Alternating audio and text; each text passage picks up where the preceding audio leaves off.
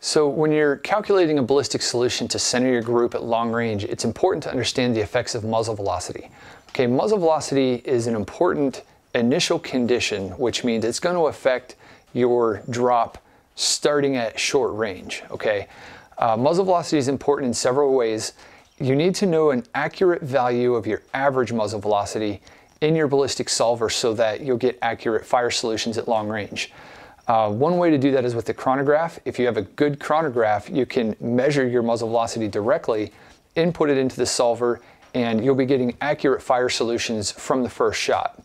If you don't have a reliably accurate chronograph, there's another way that you can get your muzzle velocity, and that's by reverse engineering based on your observed drop at long range. So the Applied Ballistics software, the mobile apps, and the Kestrel allow you to calibrate or true your ballistic solution based on your observed drop.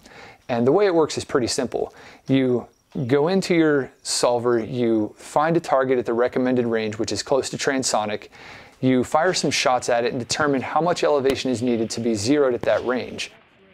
For example, you might need 8.5 mils to be zeroed at 800 meters. So you put that into the solver reverse engineers the muzzle velocity required to make that consistent, and then you save it and lock it in. Now you know your muzzle velocity and your fire solution is going to be correct for all ranges. Okay, that's one reason it's important to know your muzzle velocity, because it's going to set up how much drop you have at any distance. The other way that muzzle velocity is important in long range shooting is consistency.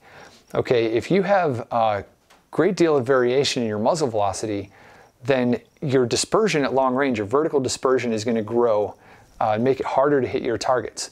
So the more consistent your muzzle velocity is, it's measured in standard deviation. So you want your standard deviation of your muzzle velocity to be 10 feet per second or less with good long range ammunition. And that'll ensure that your group size doesn't disperse too much vertically and your hit percentage stays high at long range. And remember, these short videos are just intended for basic exposure to general concepts.